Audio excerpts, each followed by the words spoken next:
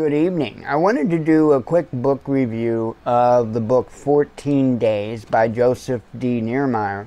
And I have read this book. I was finished with it. I guess I've been finished with it for a week, maybe two. And I'm just now getting around to doing the book review for it. I did get my physical copy of the book 7 Days, which is obviously the book that came out before 14 Days. And I do plan on getting the physical copy of 14 Days. These books are just really, really incredible. And one thing I do like about the physical book is the print, and it's not super, super small. So pretty easy to read, although I'll probably never read the physical book because I don't want to mess up the bind on the book or anything. So I just really, really wanted a copy of both of the books. So as soon as I can, I'll be getting the physical copy of 14 Days. So anyway, let's get on with this review on 14 Days.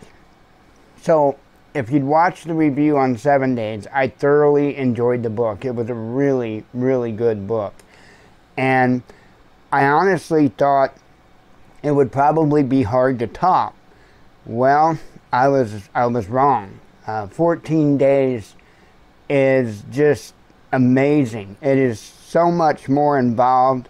It is so much more intense, I guess is a good word to put on it. And it was, the reading experience was unlike the other books, any of the other books in the genre that I've read. So it was just an incredible book. I cannot emphasize enough how good these books are. And I certainly can't emphasize enough how realistic these books are. Now that is the thing that I take away from them above everything else, is the absolute realism in the books. Everything from the timing of events to the types of events to, and this is a big thing, the psychological reactions.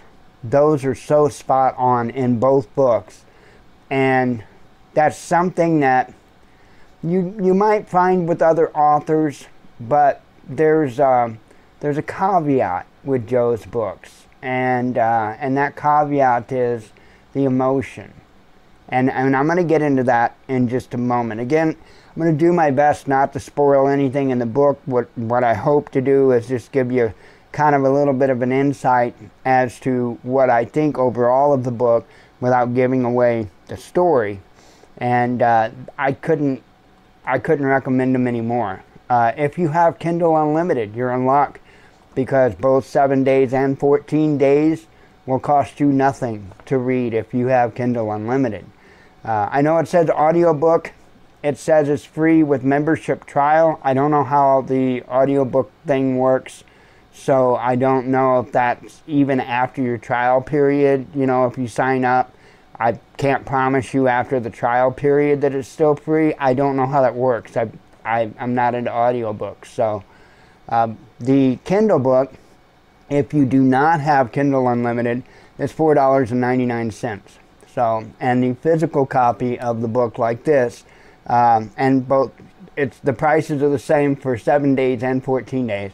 For the physical paperback, it's going to be $13.99. So that gives you a rundown on the cost of the books. And now let's get to about the book. So, and I'm going to be speaking more to 14 Days than 7 Days, but to tell you the truth, it applies to both, but even more so in 14 Days. So, and I have it on good authority that there's another book coming out, at least one more book in the series coming out. And I think I know the title for it. We'll have to see, but I think the title for it's going to be The Long Haul. And that's just by a little hint that's given at the very end of 14 Days. So I didn't spoil anything so much with that. So let's get on.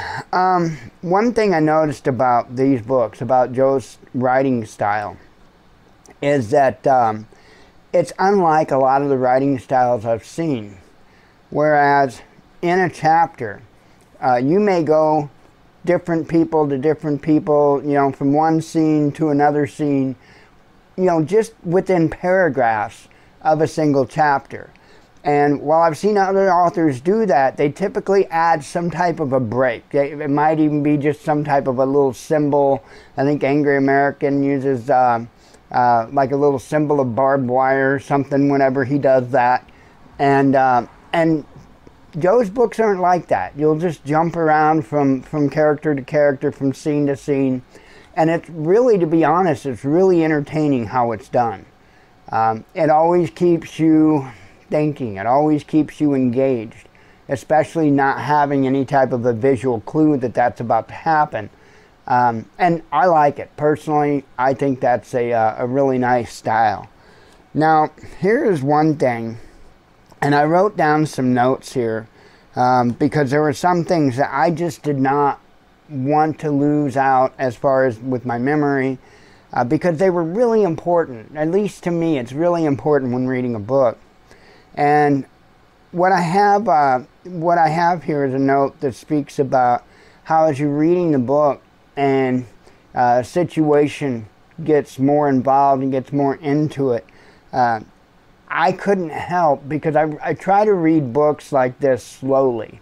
I try to let as much of the information, as much as the emotion, I try to literally let that scene play out in my mind, because to me, that's the most entertaining part of reading the book.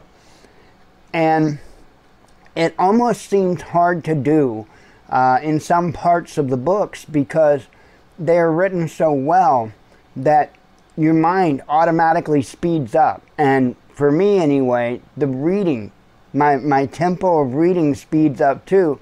And I'll notice I'll go from just slowly a relaxed read into I'm just full bore reading that sucker as fast as I can. And I actually make myself slow down, pack up, and reread over because I don't want to miss anything. But that to me tells me just how well written the books are, how well the scenes are laid out. There is one other author that I think writes in that manner pretty well, and that's Franklin Horton, and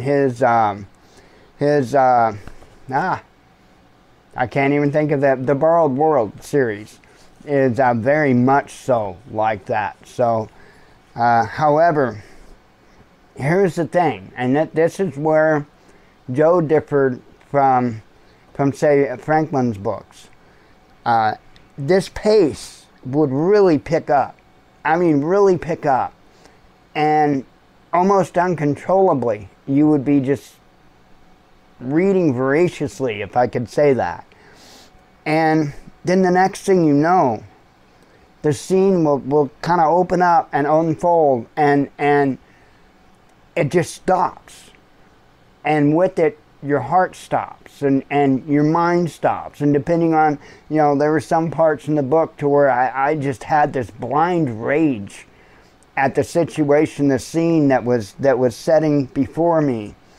And to be able to do that to that level, to be able to put me, I mean, literally and I wasn't like I was state of rage walking around the house screaming or anything like that. That's not what I'm saying. But mentally, emotionally, after reading that, I was in a blind rage. I was so identifying with the characters that I was pissed. And I found that very intriguing. I found that just incredible. It was absolutely awesome to have that happen to me.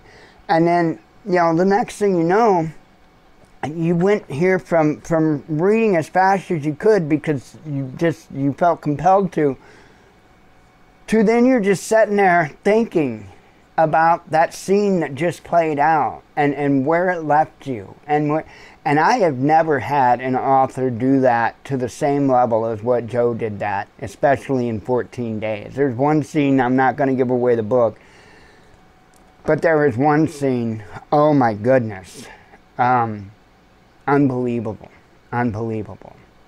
There is one thing I want to know about the psychological effects and the psychology itself in the books.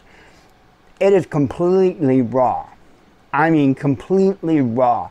I mean, there's a lot of authors, and I think in their books, I don't know if they're actually holding back, but they're, in my opinion, held back, especially with the psychological responses. Joe doesn't do that. Joe puts it on the table right in front of you. And to me, hats off to you, Joe, for that. That is incredible. The level of raw emotion, and it's just uncapped, completely uncapped. And to me, that is what sets these books above any of the others that I've read. Right there, that raw emotion. And you know, here's the thing. Let me see. The name of the book of 14 Days is 14 Days the Reckoning. And, you know, you could look up the exact, you know, definition of reckoning, which is very accurate to what is experienced with the book or what happens in the book. But the most interesting thing that I noticed about the book is not only was there just this overall general reckoning, I mean, of everybody, even, you know, tons of people that aren't specifically covered directly in the book. There's this big reckoning. And, you know, that is going to happen. That is a very realistic scenario. But as the story plays out, you realize that it's not just a reckoning of just the general population of everybody. It goes through as multiple different characters have their own personal reckoning. And that is just, I mean, it makes me giddy thinking about it, because I have never seen, again, back to the raw emotion, just so much raw emotion, so much reality behind everything that's laid out. The story is quite believable. I mean, it's very, very much realistic, as in, you know, yeah, it's a strong possibility these things could happen. I love the books from other authors. I do love the Going Home series by Angry American. You know, I love the Borrowed World series by Franklin Horton. And of course, who doesn't love the 1 Second After series by William Forstchen? But the problem with those is, and I hope I don't spoil too much here, but the positions, I'll try not to spoil too much. But the positions, okay, the position of the main character in the Going Home series, just as the position of the main character in the 1 Second After series, they both wind up in unlikely positions, and especially in the Going Home series, there's a lot of very unlikely situations and a lot of very unlikely happenstances, and it becomes a little more heavy on the entertainment aspect than what it is the reality aspect. And that along with the raw emotion are the two biggest takeaways that I get from Joe's books. So I couldn't encourage you anymore. I really can't. So again, for both the books, 7 days and 14 days, right now if you've got Kindle Unlimited, it'd cost you goose eggs to read them. As far as if you don't have Kindle Unlimited and you have to buy the Kindle version, that's going to be $4.99 each.